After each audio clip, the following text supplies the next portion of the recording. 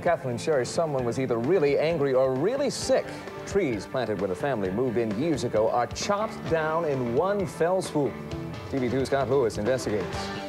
A West Bloomfield teen pleads guilty to a lesser charge in a fight that left his classmate in a coma. I'm Lauren Bishop, and I'll have the story coming up. Some of the city's top columnists may be creating dissension among the ranks of striking journalists at the News and the Free Press. I'm Mike Redford, and I'll tell you what their union has to say about it. And the religious right. What is their real agenda in government? I'll tell you in my special report. These stories and much more this Monday, July 24th, 1995.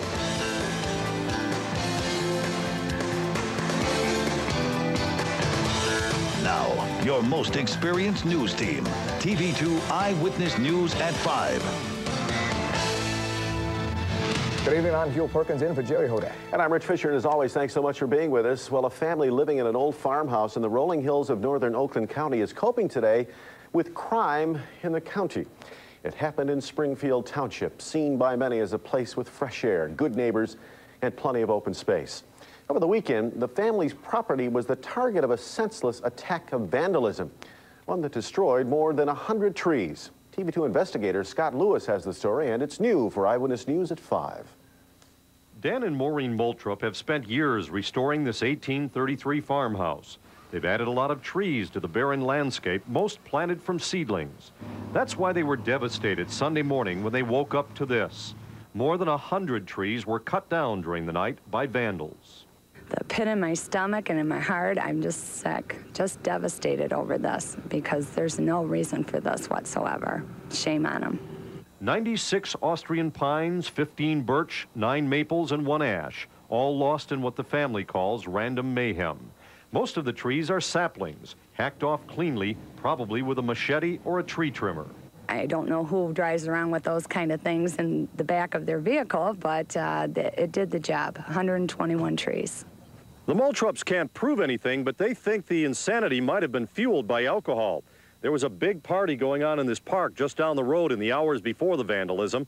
A lot of young people, a lot of drinking, and it got rowdy. Police found a couple of beer cans on the ground near the toppled trees. They're the same brand left behind after that party in the park. Moultrup says crime is creeping into their rural neighborhood. There's been a rash of vandalism, including $50,000 damage to the new school across the street last year. She says they need better police protection. We have no surveillance. We have one officer who does our whole township. It's not safe. And looking around, you think it would be. But in the country, neighbors still take care of neighbors. Don Stein of Bordine's Nursery delivered these 2 new saplings donated by a local businessman. You know, this is a community outrage. And we will help you more with them, definitely. Oh, gosh, thank you so much. The young trees had been lost 3 times before to drought, a harsh winter, and a farmer cutting hay. Each time they were replanted. But Maureen says she's just too devastated by this senseless destruction to start all over again. In Springfield Township, Scott Lewis, TV2 Eyewitness News. Well, police say they have no suspects in the case so far, but they are investigating that party held at the nearby park, and they are checking the beer cans for fingerprints. We have a breaking story to bring you at this hour. In Harrison Township, Macomb County Sheriff's deputies say that they are investigating a homicide near Union Lake Road and Metro Parkway. Details are sketchy right now, but TV2 has a crew on its way to the scene, and we will bring you the very latest as soon as more information becomes available.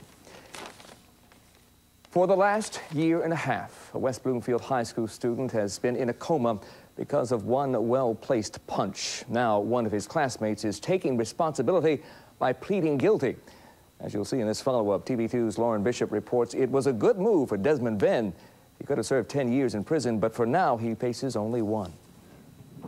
Desmond Venn's attorney says the teen was always willing to take some responsibility for the punch that left his West Bloomfield High School classmate Stephen Patah in a coma. But the question was how much responsibility. Today he pled guilty to aggravated assault. He felt some degree of responsibility for what happened. The reason that he did not plead guilty earlier was because he was grossly overcharged. And the reason that this case took on such a profile was because of the overcharge. Venn admits he slugged Stephen Patah during a brawl outside the high school in May of '94. Patah's brainstem was severed when his head hit the pavement. For the last year and a half, he's been comatose and needs 24-hour care. Venn had originally been charged with felony assault. He was charged with a 10-year felony, which was under no stretch of the imagination should have been the appropriate charge. And a judge agreed, saying the original charge was excessive. He threw it out in favor of aggravated assault, the one-year misdemeanor to which Venn pled guilty, a plea that angers Patah's attorney. What is happening to him? Virtually nothing. He's able to walk. He's able to go on with his life. Can't say the same thing about Steve Patah. Steve Patah can't go on with his life. Prosecutors fought for over a year to get the tougher charge reinstated. They took the case all the way to the Michigan Supreme Court. But at every level, the judges refused to hear it. There was such a disparity between the injury and the penalty that we wanted just to make sure that the courts all affirm that, yes, that's what the law is, and that's exactly what happened. But the plea doesn't end the case. Stephen Patah's family is suing Venn, in part for the medical bills their attorney says have topped $600,000. In West Bloomfield, Lauren Bishop, TV2 Eyewitness News. Now, Venn's sentencing will come within the next month. The teen's attorney says he will ask for probation. An Ypsilanti Township woman was attacked in her own home today, and it all began with a knock on the door. Police say the victim woke up around 4:30 this morning to answer her door. Just as she opened it, a man pushed his way inside, punched her in the face, and then raped her. Police in Washtenaw County are holding a 30-year-old Ohio man for questioning. Rich? In South Carolina, a judge will not grant a mistrial in the case against Susan Smith. On Saturday, she was found guilty of murder for drowning her two sons. Smith is now going through a sentencing hearing where she could end up getting the death penalty. But before that hearing, Smith's attorney asked for a mistrial. That's because one of the jurors ran into the grandmother of Smith's ex-husband. She happened to be in the hotel where the jurors were sequestered. The judge says a mistrial is unnecessary since the contact between the two was brief and the juror reported it immediately. And in the O.J. Simpson trial, a scientist is offering evidence to back up claims of a police frame-up. In testimony you saw first here on TV2, the expert says some of the blood evidence contains a preservative. Toxicologist Frederick Riders says he detected a chemical called EDTA in 2 blood stains. One of those stains came from a sock found in Simpson's bedroom. The blood is believed to have come from Nicole Simpson. The other stain was on a gate behind Nicole Simpson's condominium and may have come from O.J. Simpson. Do you have an opinion on whether, based on those chromatograms, there is EDTA present in the stain from the back gate? In my opinion, yes. It demonstrates that there is EDTA present in that stain. Common practice when... Well, police use EDTA to preserve blood used in investigations. Simpson's attorneys say police investigators planted blood taken from O.J. and Nicole Simpson on key pieces of evidence. And of course, when testimony resumes tomorrow, you can count on us for live coverage of the Simpson trial. It begins every noon on TV2, and then join us for Eyewitness News Prime Time at 10. We, of course, will have a wrap-up of the very latest testimony. Huel? Some of the joint's best-known and highest-paid newspaper writers are getting ready to pressure their own union to head back to the bargaining table. The columnists are collecting signatures on a letter to the executive director of their union. Now, that move comes on the 11th day of the newspaper strike, and one day after the management of the Free Press warned that hundreds of strikers could lose their jobs if the walkout does not ensue. TV2's Mike Redford begins our team coverage with this report from downtown Detroit. This letter from the Free Press publisher and editors says, in effect, striking news personnel would be fired if the strike isn't settled soon. It was sent to 300 members of the newspaper guild at the Free Press. Many are reporters who are hurt by the letter. This letter sort of is an insult, and in that regard, it's an insult to the intelligence of all of the workers at the Free Press and News, because they know it's a bunch of hogwash. The letter also says that the newspaper guild refuses to go back to the bargaining table. Some say that's aimed at creating dissension in the union ranks. Everybody wants to go back to the table. The Teamsters want to go back. All 6 unions want to go back. Nobody wants to be on strike. And the only question is when to go back. TV2 has learned that some of the city's top columnists are circulating a petition demanding that its union leadership go back to the bargaining table immediately. Union leadership tells TV2 that those columnists know very little about the labor dispute and certainly aren't walking the picket line. They've called me, Bob Talbert being one of them. Bob Roos, a Free Press staffer for 7 years, is spearheading the petition drive, but says a host of big-name columnists are endorsing it. Roos feels that the newspaper guild is too closely aligning itself with the 5 other unions in the strike and not effectively representing its membership. I'm anti-stupidity, and I think this is really reaching a low that it shouldn't reach. Somebody needs to start the initiative and get back and start talking. The paper wants to talk. Let our union go back and talk, and maybe the other unions can follow. Bruce says he is not anti-union. He just wants his job back. The petition, with more than 100 names on it, will be hand-delivered to the newspaper guild offices later this week. In Detroit, Mike Redford, TV2 Eyewitness News. Meanwhile, Free Press publisher Neil Shine is listed in good condition tonight at Cottage Hospital in Grosse Pointe Farms. He was admitted to the hospital yesterday morning complaining of stomach pains. 2 years ago, Neil Shine was treated for Hodgkin's disease, but he returned to work and his cancer has been in remission. Even the strikers on the line are wishing Neil Shine the very best of health tonight. Now, the owner of the Mako Body Shop in Roseville says business is better, but not what it should be. Striking newspaper workers are picketing outside the woman's shop, but they say they support her business. They're just getting as close as they can to newspaper offices. TV2's Amy Jacobson is at that shop along with picketing Teamsters, and she picks up our team coverage of the newspaper strike as she joins us with this live report. Amy? Well, Rich, Sherry Zora was literally caught in the crossfire. Normally, she rakes in $15,000 a week, but during the first week of the Detroit newspaper strike, she grossed only $2,400. Of course, she blames these strikers for the financial blow, but the two sides are trying to work together. For instance, she says through our media reports and signs of supports like this one from the strikers, she hopes business will come back. As soon as the pickets went up, business here at this Roseville Mako went down. Owner Sherry Zora says her company lost $13,000 week 1 of the strike. She says some customers thought Mako was on strike, while others feared crossing the picket line. Business is not back to what it was before. I mean, the news coverage has helped a great deal, but no, we are not back to where. There's a lot of customers that have come in that have said they're still very intimidated about crossing the line, and we're very careful about warning customers when they call that there are picketers out front. It's not because of us, but because of the building behind us. We really felt bad, especially the first weekend. They really got caught in the crossfire. So we've tried to do a few things. Curtis says they tried to move the picket line back in front of the newspaper distribution center, but were refused. To smooth things over, they've made hand-painted signs of support for the Zoras, but realize they have nowhere else to voice their concerns. They're a hard-working business people here. We don't want to mess up their business. But we have to stick up, and we have to picket. And with no end in sight for the strikers, Zora has also erected this sign on her building, trying to separate herself and her business from these strikers, which march on the outskirts of her property. Reporting live from Roseville, Amy Jacobson, TV2 Eyewitness News. All right, Amy. By the way, we like to remind you that we are committed to keeping you covered during this newspaper strike. Coming up a little later, we'll take a look at stocks of local interest. We even have obituaries. And then at right about 5:35, Detroit Free Press Names and Faces columnist Neil Rubin has the latest Hollywood buzz on Don Johnson and the troubles for his new television show.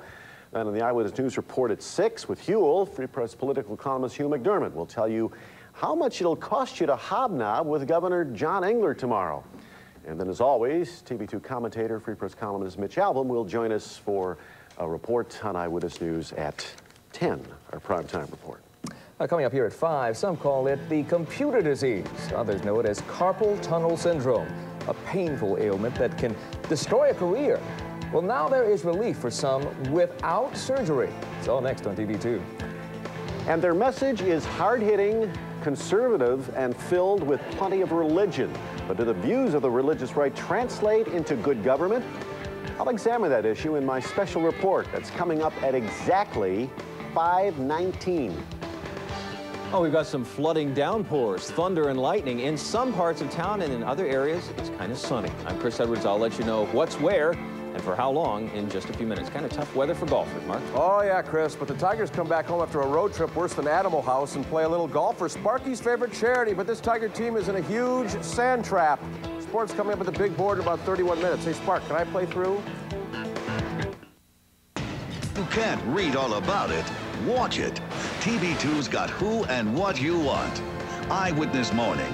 Eyewitness News at noon. First News at 4 o'clock. Eyewitness News at 5. The Eyewitness News Report at 6. And Eyewitness News Prime Time at 10 o'clock. Plus, see your favorite newspaper columnists when they join TV2 Eyewitness News, where the facts tell the story. Tonight. Then posed for Playboy in the you-know-whats. Ron and Nancy Reagan's rebel daughter, Patty Davis, tells her side on Bonds Tonight. Watch Bonds Tonight, 11 p.m. tonight. Huel Perkins gives you national news with your perspective on the Eyewitness News Report.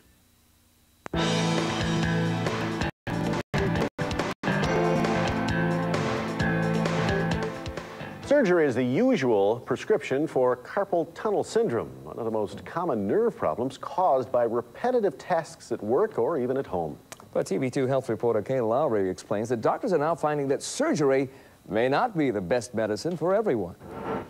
Vicki Joseph counts tires for a living. That's the easy part of her job. The hard part, until a few months ago, was at her computer. An awkwardly arranged workstation was proving to be a major pain. It caused muscle imbalance and compressed nerves all down my arms. And I was getting headaches, you know, the whole entire sequence. Joseph suspected she had the so-called computer disease, carpal tunnel syndrome.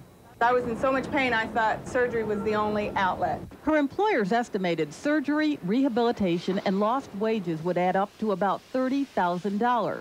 But Vicki Joseph is back on the road to full recovery at a fraction of that cost and without surgery. The difference is Dr. Susan McKinnon's alternative conservative approach. Patients that come in with upper extremity complaints often have a lot more going on than just a little bit of nerve compression at the wrist. McKinnon used to prescribe surgery to relieve pressure on the nerve. If you have a carpal tunnel release, for instance, and you think it's going to cure every ache and pain in your upper extremity, then you're going to be disappointed. McKinnon and a small but growing number of other doctors now prescribe physical therapy and exercise, along with changes in work and home environments. Kay Lowry, TV2 Eyewitness News. Now, for those of you who spend a lot of time in front of your computer, Dr. McKinnon urges good posture, sit up straight, regular stretching exercises to limber up, and that could be your best way to avoid carpal tunnel problems before they occur. I think golf is a good way to avoid it, too. Tennis. Yeah. Relaxation. Well, let's try a little more of that. There you go. Well, they have a powerful message that is driving voters to the ballot box and shaking up America's government. Politics and the religious right, subject of my special report coming up next on Eyewitness News. And Don Johnson is all set to return to television this fall, but now big problems are slowing production of his new series. Detroit Free Press Names and Faces columnist Neil Rubin has the lowdown. That's all coming up at 5:35 right here on TV2. Stay with us. Coming together on these issues based on the values, not necessarily denomination. Their issues are all right here in their contract with the American family. Shrink government, tax relief, replace welfare, bolster education, restrict abortion, and balance the budget. A vast majority of all Americans, whether they consider themselves to be part of the religious right or not, look at the agenda that Ralph Reed has and agrees with that agenda. Elements of the Jewish community also agree with the Christian Coalition. If people really take the time to read this document, I think most people would agree with it, of all religions and all faiths. Particularly the breakup of the family and the deterioration of moral values in the youth, that concerns us greatly. A 1994 poll conducted for the Los Angeles Times shows 53% of Americans feel our moral problems are more pressing than economic ones. And 80% consider declining morality a serious problem. But still, opposition exists. The facts are real clear that there has been a real change in America in the last 30 years. And in politics, there is nothing more powerful than an idea whose time has come.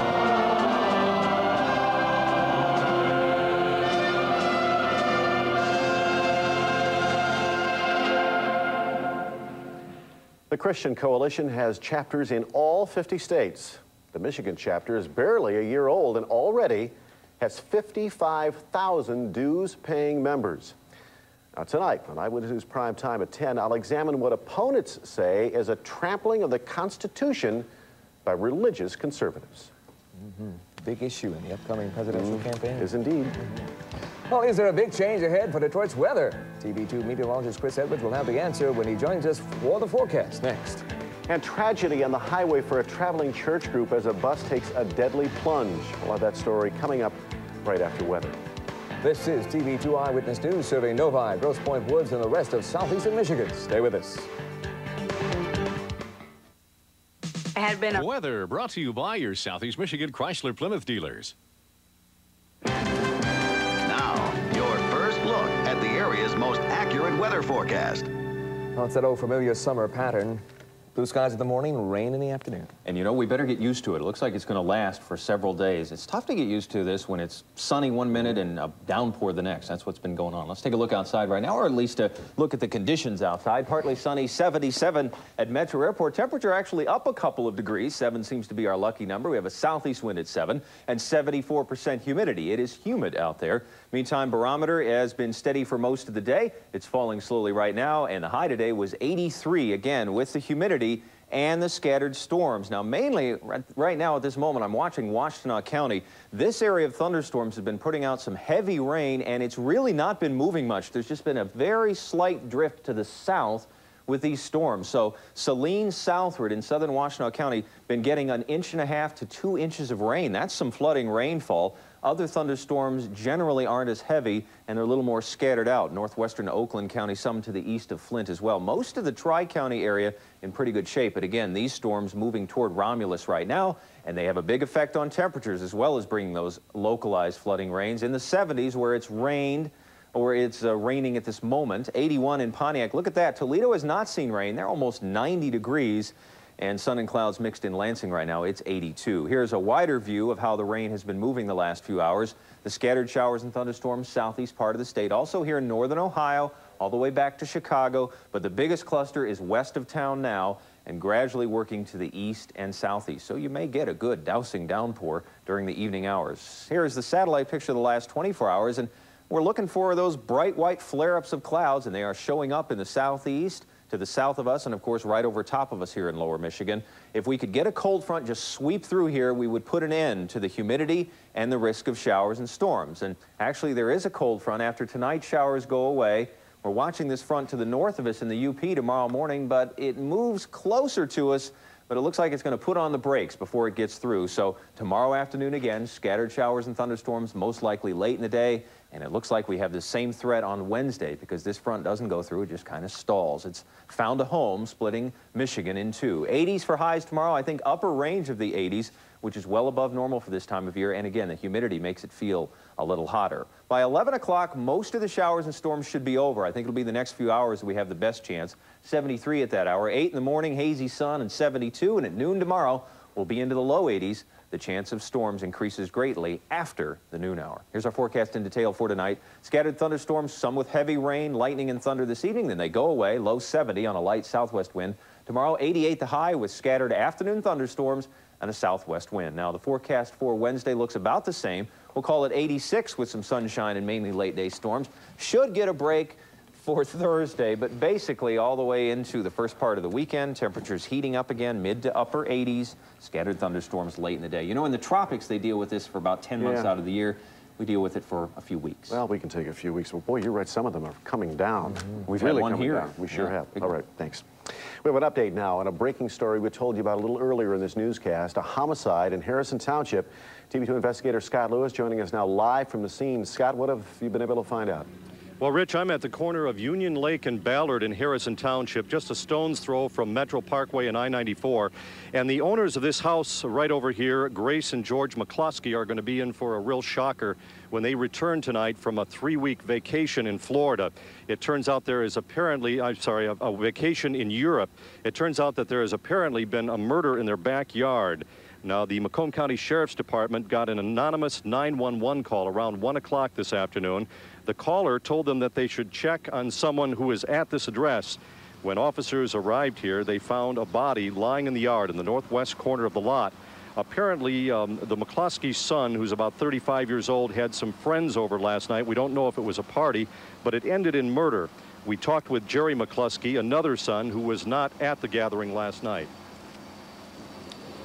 Body's been there since 2 o'clock this morning, from what I hear. Looked like he was murdered? It looks like he was murdered, yeah. Shot? Either shot or stabbed. There's a wound in the middle of his back. Have you been able to talk to your brother to see what happened? He knows nothing. He has no idea what, he's not saying nothing. Now, police confirm that the people at the house are not giving up much information right now about what happened here. There are more officers on the way to take a closer look at this crime scene. At this point, we don't know too much about the victim. We know that he is a young white male. He's not a family member, not a McCluskey family member. Police are not going to release any more information on him at this point. They're continuing to go over the crime scene. We should have more information later. Reporting live from Harrison Township, Scott Lewis, TV2 Eyewitness News. All right, Scott, thank you very much. And of course, Scott will continue to gather information on that breaking story, and we'll have a complete report for you, of course, tonight on Eyewitness News Prime Time at 10 o'clock. Huel? A church trip turns tragic for one group. That story tops today's CNN report. A bus carrying churchgoers crashed through a guardrail and dropped down an embankment in New York. That accident killed one person, injured 30 others. Investigators say that the brakes on the bus failed. An undercover federal agent testified at the Waco hearings today that his bosses knew that David Koresh expected their raid. The ATF agent was inside the Waco compound before the raid. He told the congressional hearing that his superiors knew Koresh had been tipped off. And the agent says that his bosses lied to the public when they denied knowing Koresh was warned. David Koresh and 80 of his followers died in that fire at the Waco compound after federal agents kept the place under siege for 51 days. Well, on a hot, muggy day like today, it's a good idea to think cool. And people in Farmington Hills are doing just that. They're only about 6 weeks away from opening a brand new ice arena. And that story tops today's edition of the Suburban News Network. The new $6 million rink is set to open its doors September 1st. The arena is located at Founders Sports Park on 8 Mile Road. A staff of professional instructors will offer ice skating classes for children, teens, and adults. The arena will also be home to a new youth hockey team. The schedule of ice times will be available early next month. In Oakland Township, a proposal to build the community's first fire station is stirring up a lot of controversy. Some neighbors are upset over plans to put the fire station directly behind the Township Hall on Collins Road. They're concerned about fire trucks speeding through neighborhoods on the way to a call. Instead, they like to see it built on the edge of the community. A public hearing on the issue takes place tomorrow night. The township now contracts with the city of Rochester and Orion Township for firefighting. And in Southfield, the city is helping to spruce up neighborhoods by selling trees. People who live in Southfield or who own businesses there can buy shade trees, flowering trees, and evergreens at a reduced rate. A business can get a tree planted on city property between a sidewalk and curb for $130. Southfield will also deliver trees to private property for $100. And if you live in Southfield, you're interested in a discount dogwood deal or buying a bargain birch, contact the Southfield Forestry Division. Coming up, the king of pop is looking for a new world to conquer, so he's heading into cyberspace. Yeah, find out how Michael Jackson is using megabytes and dabs of data to reach his fans. Detroit Free Press Names and Faces columnist Neil Rubin has the latest on Jackson and much more celebrity news coming up next. And we are working on these stories. New for the Eyewitness News Report at 6. A breakdown on the ground could leave thousands of travelers up in the air tonight. Coming up at 6 tonight, we will show you why a computer problem is causing concern in the skies. And we'll tell you if you have any reason to be concerned. Also new for 6, a presidential honor for a man who was a century ahead of his time. You'll hear his story of courage. And we'll show you the Michigan connection. Plus, Detroit Free Press columnist Hugh McDermott looks at the high price of politics and who's paying it. Those stories and much more tonight on the report at 6 o'clock. Now let's go to Mark Wilson for the latest in sports. Marky. Huel, with the NBA lockout in full force, the kids got to play some hoop with Allen Houston today. Come on with us as we go to camp. It's at the big board in a couple of minutes. Bring your shorts and shoes. Hey, Allen, I'm open. Over here.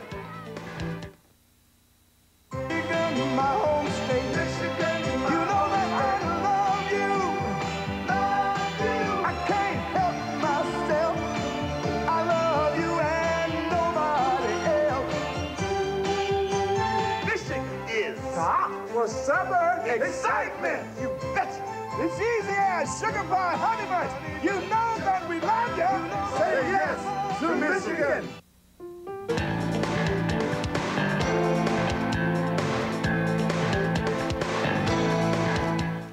Well, what's the buzz in Hollywood? During the newspaper strike, a very familiar face from the Detroit Free Press will keep you in touch with celebrity happenings, and there is that familiar face. Names and Faces columnist Neil Rubin here to, you're not really dishing out the dirt, you're just giving us the information that we all want to know. That's right, I'm just a humble reporter who happens to chronicle dumb stuff famous people do. And get paid for it too, but not now. No, I've regained my amateur status. Don Johnson's new cop show on CBS won't be ready as promised for fall. In fact, it probably won't even be ready at mid-season. About the time the network was ready to pencil off-duty into the schedule, it noticed that Johnson has no pilot, no cast, and no script. Johnson has been having some personal problems, which is a polite way of saying his wife is living with Antonio Banderas. CBS was trying to cut him some slack, but it ran out of patience when he turned in a short promotional tape that basically consisted of Don Johnson babbling about the many benefits of having a transvestite in the cast. For those who've lost track of Johnson since the glory days of Miami Vice, he's devoted himself to forgettable movies like, well, I'm sure there were a few of them. Two other quick casting notes. Mandy Patinkin will be leaving Chicago Hope after 8 episodes to spend more time with his family. He says thanks for helping him sell all those records. He'll see you again when the kids are grown. He'll be replaced by Oakland County native Christine Lottie, who describes her character as an irreverent brat. Michael Jackson will sit down for a little online chat with his fans next month. Through the wonders of technology, he'll be able to dodge the hard questions simultaneously on all 3 major online services. You can let your fingers do the moonwalking August 17th at 10 p.m.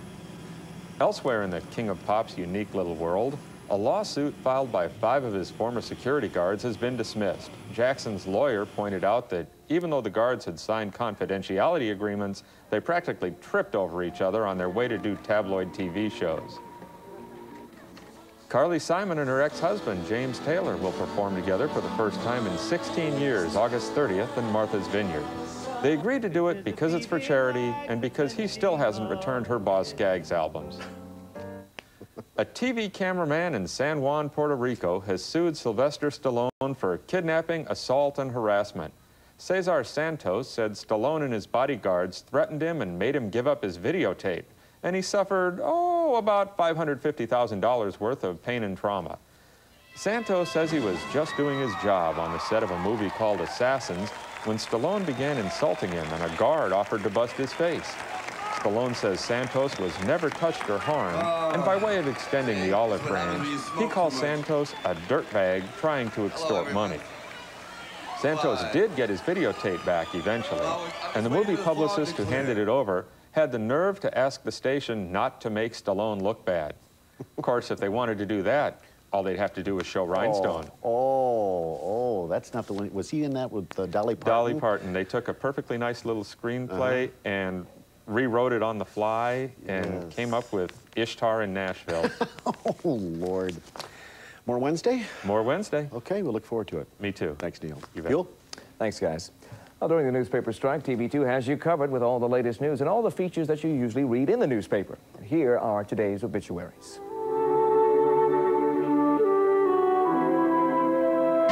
Now it's your turn to stand up and tell Detroit that you've gone to 2. Tell us why, who, what, where you've gone to 2. And you could be in a TV2 promo just like this one. Send us a postcard to Gone to 2, Box 2000, Southfield, Michigan 48037. And you could be on TV too. Remember, now it's your turn, Detroit. Stand up and tell them that you've gone to 2. Tigers needed to get home, I think. They had a kind of a disastrous road trip. David Wells, the only one who really, well, he's been the stopper all year for him. But they are back, the big catch tournament today. Yep. Sparky's charity. And you know what they say, Rich? You can go to the Wells once too often. Oh, yeah. Oh. No, they don't say it. You do. I do say it. That's true. The Tigers don't need an off day. They need an off season. The way things are going, maybe a little golf will do them good. On the heels of their miserable trip out west, the team returned home, and many took part in Sparky Anderson's annual golf outing for his favorite charity, Catch for Kids. He's got a nice swing, doesn't he? It's all right. took place in Bloomfield Hills today. Al Kaline, Stevie Eiserman, Larry Sorensen, Alan Trammell, and a host of others all helping out the skip. Big topic, though, is this Tigers losing skid. 10 of 11 and fading fast in the AL East. It's of much concern to this guy right here, Alan Trammell. Certainly we never like losing, but I know that one thing that you have to prepare the same way whether or not you win or lose, and that's what we're trying to teach these kids. We played the last 11 games, 7 of them against California. California, if they're not the best club, it's an argument between them and Cleveland. If they're not the best club, they're the second best club.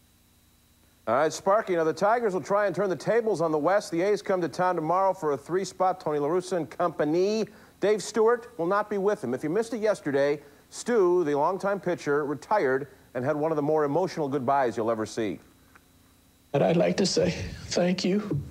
And it's been really beautiful. And I appreciate your patience, the writers. And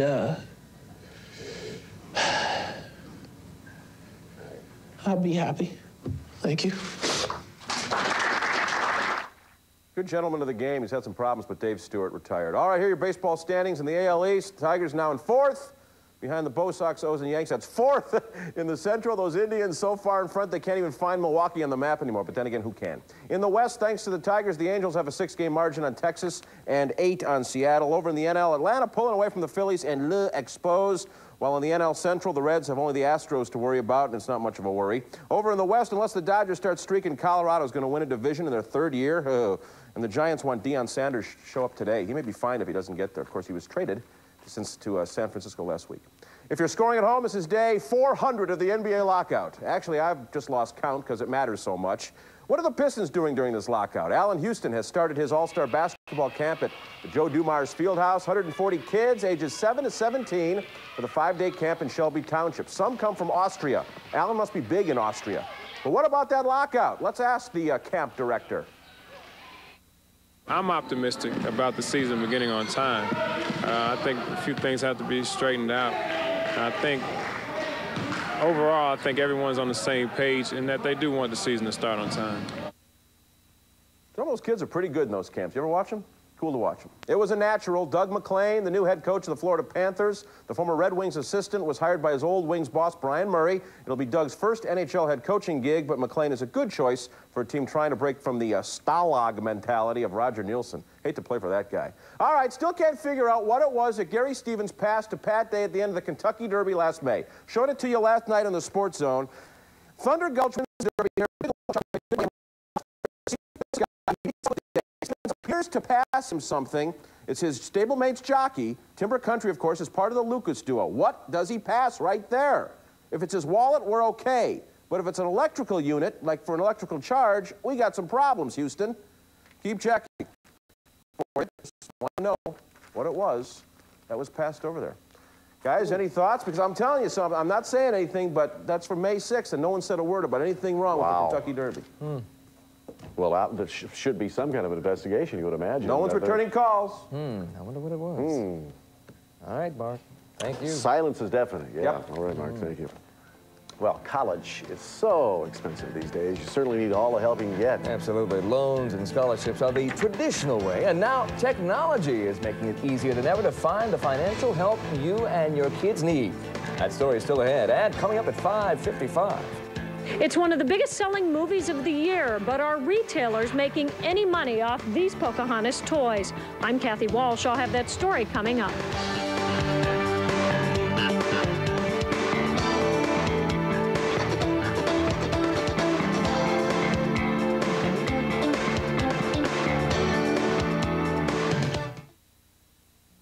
Zeller, Buzz Aldrin, Vinnie Johnson. Tough to say, though. There will be golfers and celebrities from across the country.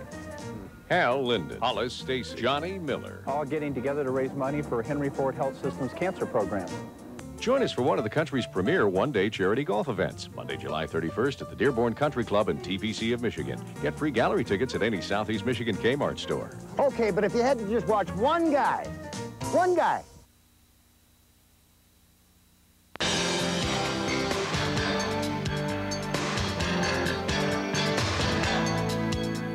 Well, if you have children getting ready to go to college, you already know what a dent it's going to make in your budget. TV2 Money reporter Murray Feldman is here with one high-tech solution, and Rich says he's really interested in this. He has 4 kids ready for college. And you only have soon. 16 years to go. Not long at all. That's right, and I have too, and everybody's concerned about it. College costs are indeed climbing, 4.9% increase this year at University of Michigan for the new semester, but there are sources for your funding that you might not even know about. Today's Kipling report takes a look at scholarship shopping by computer.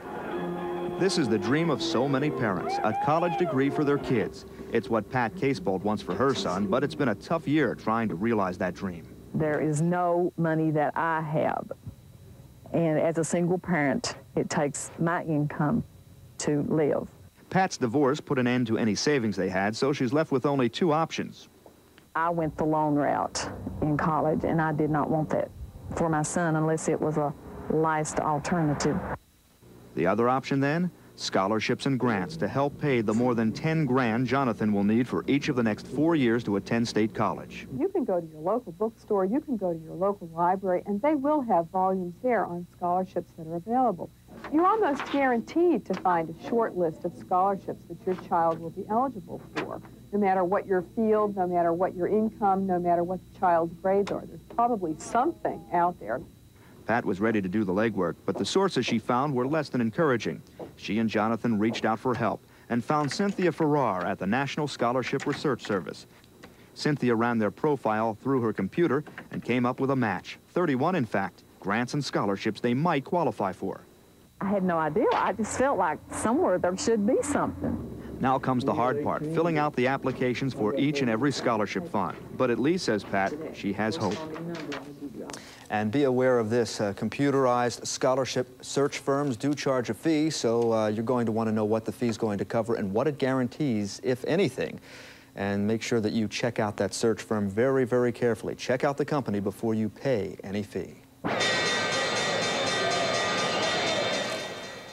Last week's stock market softness is over for the time being. The buyers were out in big numbers today. Dow Jones Industrials up more than 27 points. Heavy volume again today as more stocks moved up than down on the entire market at the New York Stock Exchange. Right now, let's take a look at closing prices of some of this area's most popular stocks. General Motors was down 1/4. Ford was down 1/4. Chrysler, though, up 3/8. Kmart up to 16 1/8. That's about a 7, 8, 9, 10-month high there for Kmart as it moved up 1/4. Let's see some more stocks of interest to Metro Detroit. Detroit Edison up 1/8. Dow Chemical unchanged on the day. Ameritech, some profit taking there after a big rise last week. Ameritech down 3/8. Hope yours was a winner today. Michigan stocks doing pretty well so far. Yeah, Michigan stocks are doing very well. All right, Murray, thanks. Well, you've seen them light up the big screen. They're your children's movie heroes. But can a popular film guarantee even more money outside the theater? You'll find out coming up next. And this evening on Bonds Tonight, a personal tribute to a former president from his rebel daughter. Patty Davis talks to Bill about her new book and her dad's battle with Alzheimer's disease. That's tonight at 11, right after Prime Time Sports. Stay with us.